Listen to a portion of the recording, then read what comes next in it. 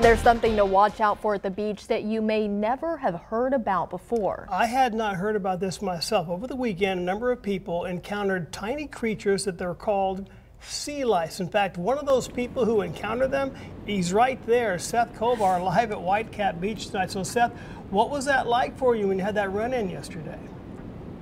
Well, Drew, sometimes the stories come to you and sometimes you don't necessarily want them to. I was wading in the water over there by the channel yesterday afternoon. I got about to my waist or so, and that's when a wave hit me in the chest. Immediately, I knew something was wrong. The coastal Bend's beautiful beaches attract visitors from far and wide. The Simmons family is enjoying the sun and the surf, but the sand here isn't what they're used to in their native New Jersey. It's more hard packed. We're used to like sandy sand, like real. It sticks to you more. Yeah, it sticks to you. And there's something else that'll stick to you. Sea lice, tiny crabs nowhere near full grown that travel at the whim of the waves.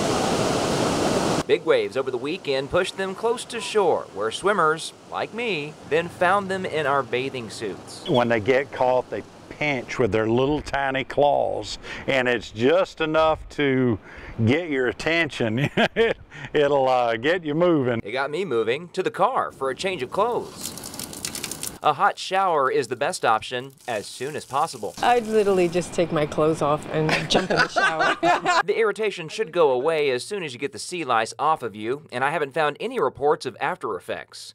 So put them on your list of what to watch out for at the beach. Just don't make them your priority. By far the greatest concern is not little things like the so-called sea lice. It's really just the currents out there, and be careful. And be free of sea lice. Yuck.